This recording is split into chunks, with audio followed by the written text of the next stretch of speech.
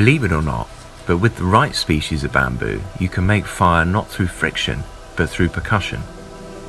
This is a little known technique, and it might sound far-fetched, but if you strike a piece of bamboo with a hard glassy rock or piece of broken porcelain, you can produce sparks that are hot enough to make fire. Alfred Russel Wallace records this remarkable technique in his journal, The Malay Archipelago, and a few years ago, I journeyed to the very village he had visited in the 1860s in order to track it down. The islands of West Papua are not quite as cut off as they were in Wallace's day, but even so, I still found it being employed. This prompted me to conduct further research upon my return to Britain. I've since discovered that it was used in a wide range of places, all the way from mainland Asia to the great island of New Guinea and many places in between. One such place was the Philippines, and in some of the remoter parts of this archipelago, it is also still employed.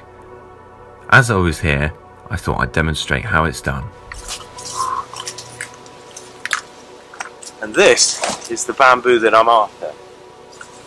This is a species under the genus of Schistostachys, under which there are many different species. But this one works really well. This is Schistostachys lima, and here in the Philippines it's known as buho. So I'm going to go ahead and collect some.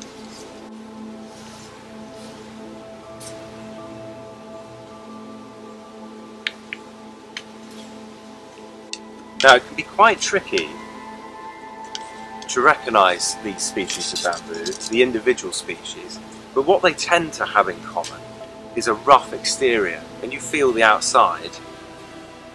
It's almost like fine emery paper, and so it's different to other types of bamboo.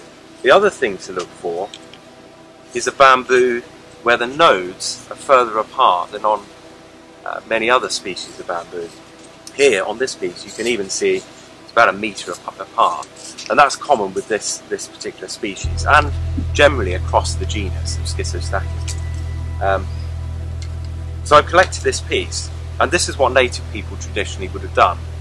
They would have collected a piece here, green, right, it's still living, it's still got some integrity, and they would have taken that back home to their houses, to their camps, and dried it out.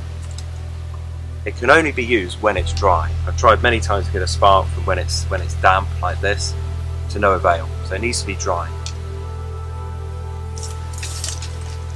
Here is a dried piece that I cut a few weeks ago. This has been drying in the sun. It's about 1 month old, and same species, but you can see now it's turned brown from green, and I'm getting really good sparks of this. Here are the other components of the set. These are strikers, and as you can see, this is an old piece of porcelain, piece of old broken plate.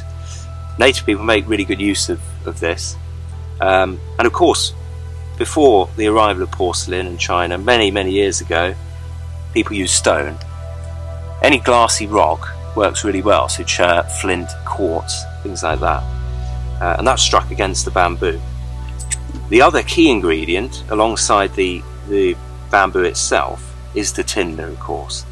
And the tinder here is also found in the jungle. This is the palm scurf. It's a fluffy material that's found on the trunks and on the leaves of the Cariota palm, which is also known as a fishtail palm.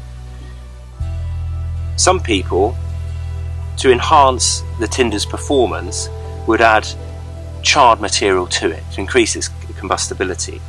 People would burn pandanus leaves or coconut fibres, or even just use ash in their fire, and they would mix it with this scurf to create this kind of charred material. It's very fibrous, very fine, and it works perfectly. So the process of lighting this is to choose a nice area on the buho, and you have to experiment a bit with the striker, just see where you're getting the best sparks. You need to take a little bit of tinder, just take a pinchful, and it works rather like when you're lighting charcloth or something with a flint and steel. It's very similar. You're just trying to catch a spark. So I take a little pinch of tinder and I put it close to the edge. Sometimes what I even do is I pop another piece of porcelain on the top, because it's better than my thumb at holding this. It's different to charcoal, it's quite crumbly material, so it just helps. So you see it pinching on top, so when I strike this, hopefully the spark is going to land on there, and then we can move on to making a flame.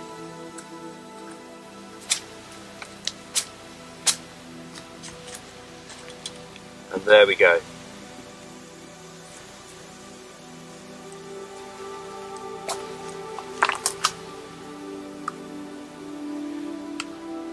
You can see it's extremely good tinder, because those sparks, they're small and they're relatively cool as well.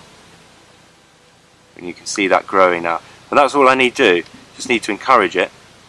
And native people, obviously, now they could light a cigarette if they were smoking, or if they required a fire, they could put it into some coconut husk or some similar tinder, and in the usual way, blow it into flame. An amazing skill.